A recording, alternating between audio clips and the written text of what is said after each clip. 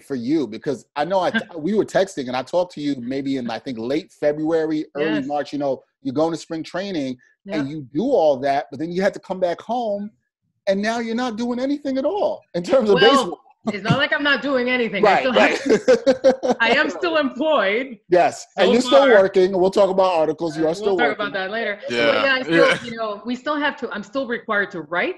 So I still kind of reach over, people over the phone. But like you said, today would have been opening day at Yankee Stadium. That's precisely what would have been talked about.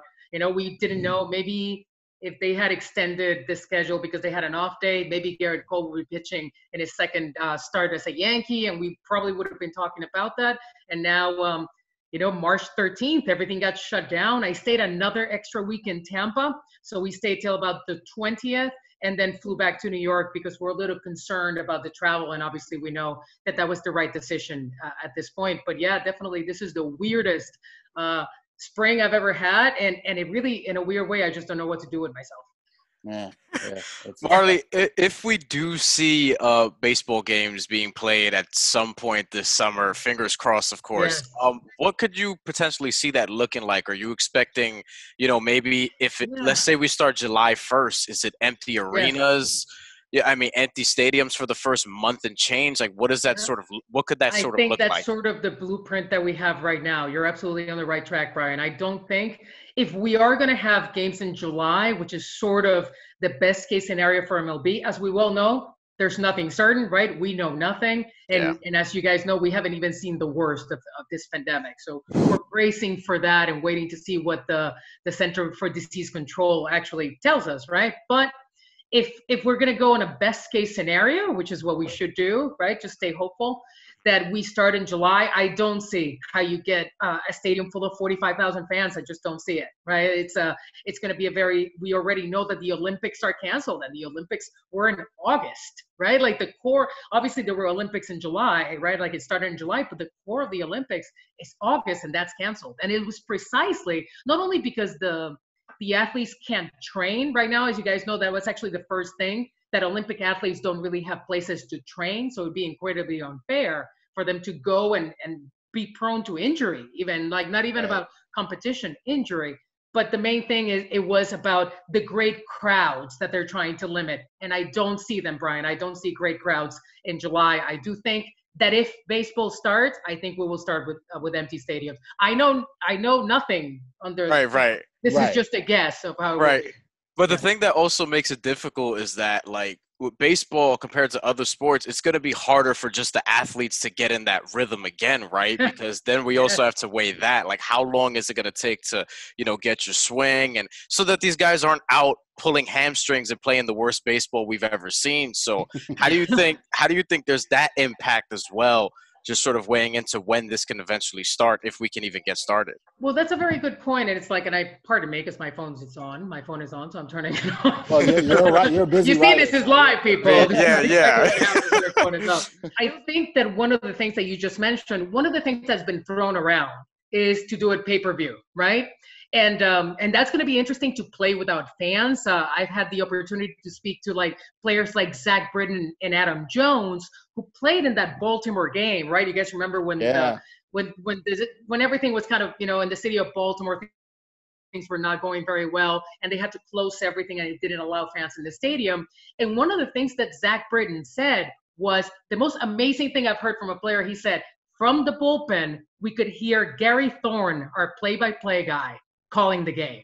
They could hear it in the bullpen. Wow. So it's just extraordinary to hear things like this, right? And then to your point, Dex, I'm so sorry, Brian and Dex, the point is these players are going to need a second spring training, right? They have to prepare.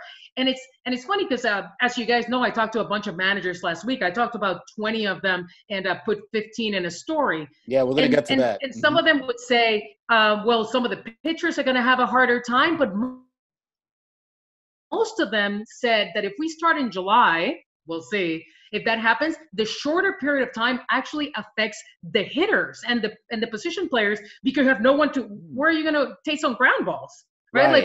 Who's going to hit ground balls to you? Going to get your timing in a cage. It's just really, really hard. Now, pitchers have an entirely different situation, and the longer this, goes on, and the longer we don't play baseball, it sucks for pitchers because they have no idea. You always work towards a specific target date, right? You go to this is report day for pitchers and catchers. A week later, I'm going to throw my first bullpen. 3 days later, I'm going to throw the first side session. I'm going to throw another bullpen. It goes like that, right? I have my first start when I throw 30 pitches. Then I have my second start when I throw 50, blah, blah, blah, leading up to opening day. That's over.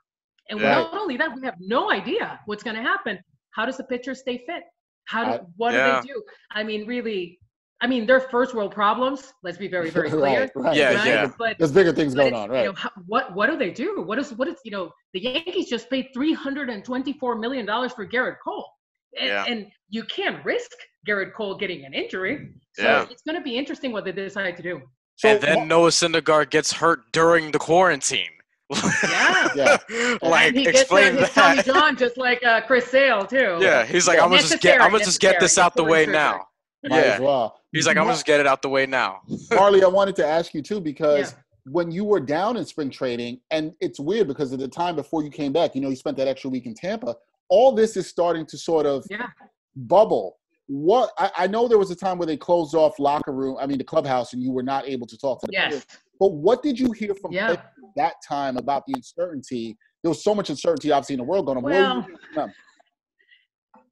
and the funny thing is, like, as you guys know, a couple of days before everything was shut down, and one of the things that prompted the full shutdown were not only CDC recommendations, right, of no gatherings of over 10 people. So that's sort of where it started, but also the fact that minor leaguers tested positive. That was really, really important because there were no baseball players that had tested positive, and the Yankees had 2 very young minor leaguers test positive. Now we know that the Boston Red Sox have also a minor leaguer, but we only heard of 3.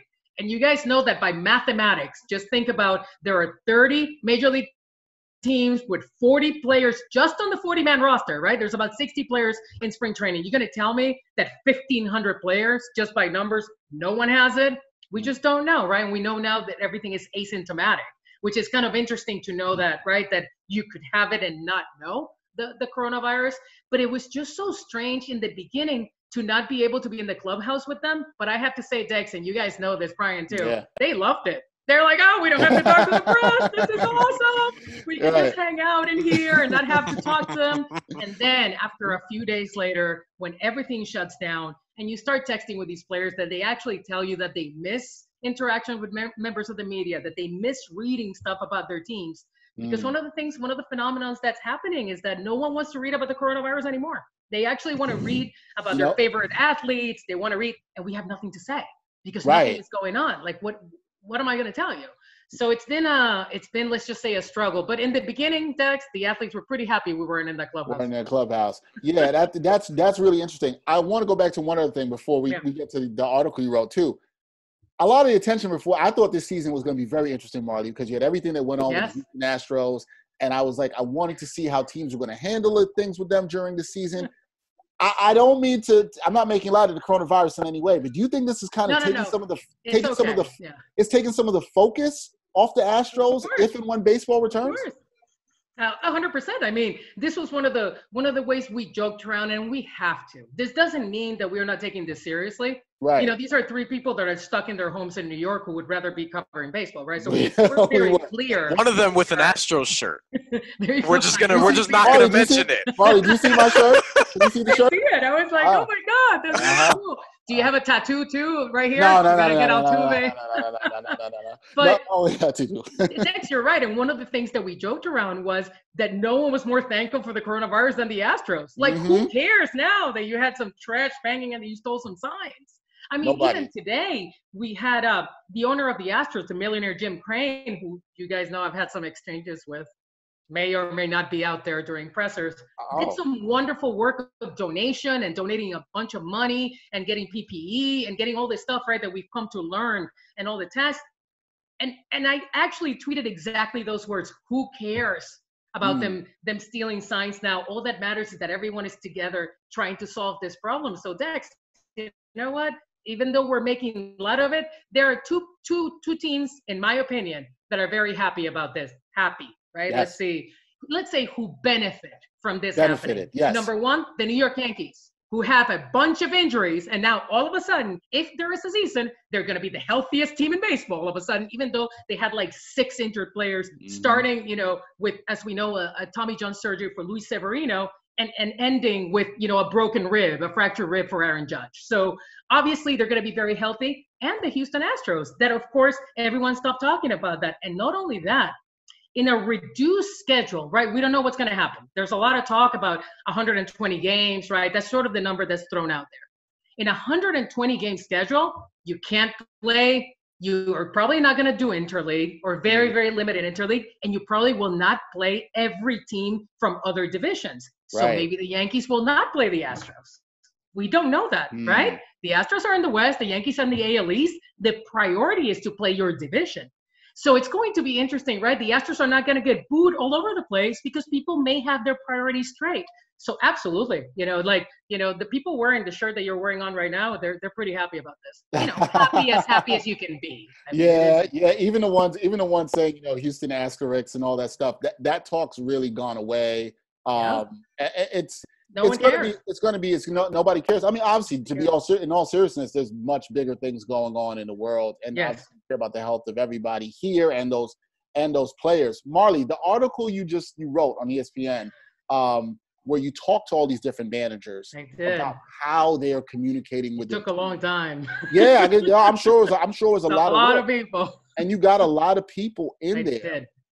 I found it interesting in how a lot of them are using technology, like we are right now, using Zoom or Skype to do this. For the record, I had no idea how to do this. They had to teach me. Oh, don't you have to put yourself out there like that. This is my first Zoom call. I feel very, very hip. Oh man, Brian, your mic is out again. Oh, his mic comes out. I'm supposed to be the moron here. What's going on, Brian? I was literally just saying this is my first Zoom call also, and then my mic just went out. I don't know why that happened. Zoom virgins. You guys are Zoom virgins.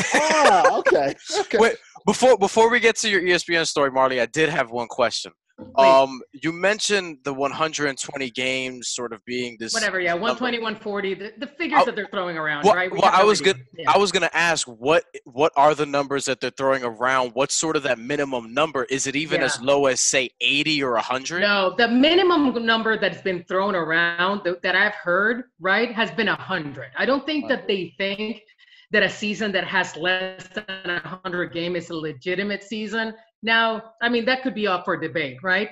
But it is actually possible that if they play in July, and we don't know this, right? But we are going to guess that it's able to play in July, and they are, the players and the MLBPA has already said that they are willing to play until, Thanksgiving, until the last week of November. And that comes with an entire set of other problems, right? Yeah. You can fit in 140 games, right? It's 140 games in 140 days. It's insane. You're going to need a bunch of double headers. You're going to have to be very careful, most importantly, with extra inning games. You're going to have to cut them off. You can't go on. So there's talks of ending extra inning games in the 11th inning, in the 10th inning, ending in a tie. Yes, a tie in baseball. So things like that are being talked about because you have to protect these players' bodies. So right now, the numbers being thrown around that I've heard, it's 120 and 140, Brian. Interesting, too. So Marley, I think that those numbers are interesting too. And baseball late into November. Whoo, that's nobody wants. Mark Teixeira went on ESPN. As you guys know, it's kind of weird because obviously I covered Mark, and now Tex is my teammate on ESPN. It's a little bit strange, It's been a transition. But with Mark, he was I think on Wingo's show, and he goes, I am watching. I'm going to be watching the Cowboys on Thanksgiving. So. Not good for baseball. They don't want that. I think a lot of people are going to feel that way.